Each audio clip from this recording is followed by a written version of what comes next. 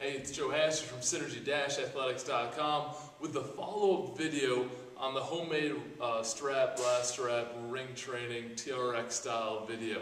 Now I'm in the gym all alone today, finally, had some time to shoot this video, so the camera work might not be as great. I'm going to grab it and show you the 3 different styles of straps we have, and show you how to make all 3, including which one I like best. And for those who are just here for the exercise index, I'm going to include some more exercise at the end of this video, so hang on.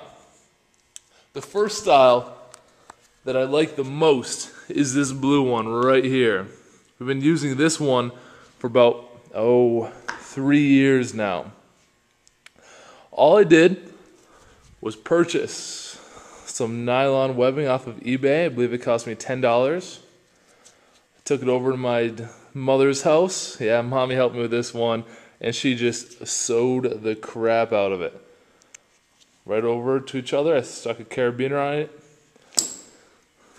Other side, sewed it, and put a handle on it. This is incredibly simple. This is the strongest strap we've had, and it looks thin, but we've been pounding on it, hanging from one of them, dragging sleds, piece of cake.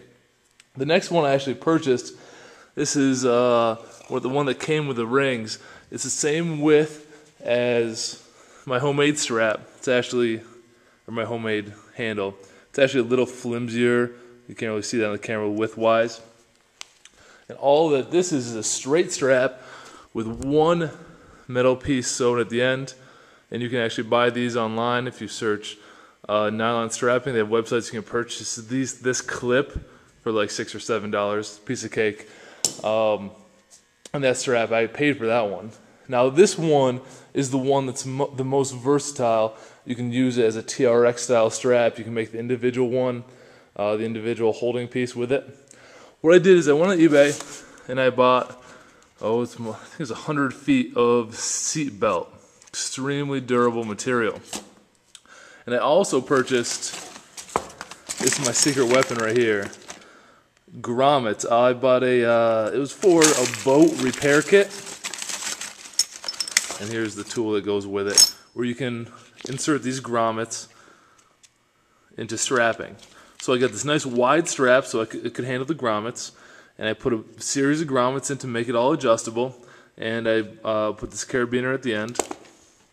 At the other end I have a couple grommets and just a PVC pipe.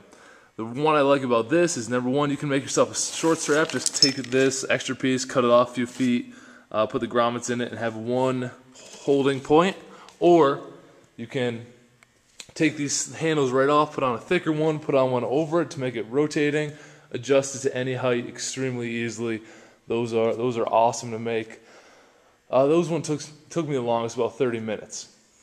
Now I did get a question on how to hang the straps up, how to make them adjustable. The blue straps that I showed and we used during most of the exercise index video, all you have to do is wrap them around the bar and they hold to themselves. So I put one up already. I'm going to hang up the other one and then we'll get to those exercises.